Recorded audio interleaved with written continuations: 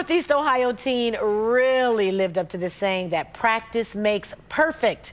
Cameron Logar recently earned a perfect score of the same score Rob got, 36 on the ACT. How Perfection. About that? Yeah. Well, surveys show that 2 in 2 news anchors get that, but only 1 in 500 students ace the college admission test.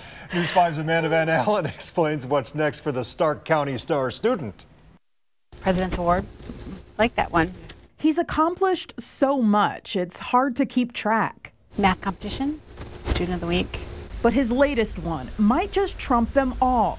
Cameron Logar got a 36 on his ACT test. That's a perfect score. Pretty happy, pretty relieved too, because I was really nervous. The high school junior at Lake Middle High School in Stark County, who boasts an overall 4.3 GPA, is hoping his perfect composite score on the college admission test kickstarts his future. It feels like I can really do something good. I can do well on this, so I could do well in anything else. And of course, Cameron's family is jumping for joy. Gosh, we were over the moon excited for him. The anticipation was killing us. His mom, Amy Logar, says Cameron was identified as gifted early on. He's been reading since the age of 3. He has this vast accumulation of knowledge from video games to World War I.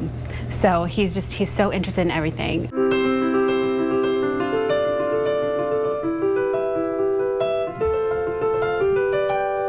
And that's not an understatement. Cameron is involved in everything from piano to theater to Model UN, chess club, and a boatload of other things. So you are officially the busiest high school student ever. Probably.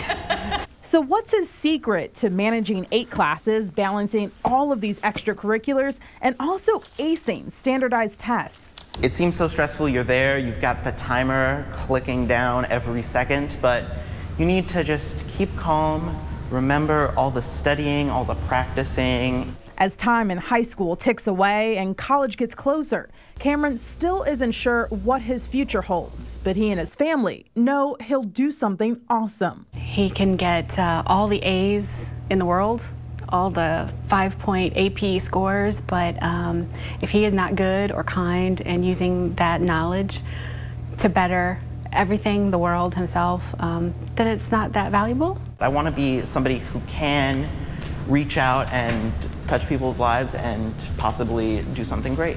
Amanda Van Allen, News 5. Wow. Great young man. Wow. Yes. I feel like a slacker. We need to up our game, okay? Did you notice he was left-handed? Yeah.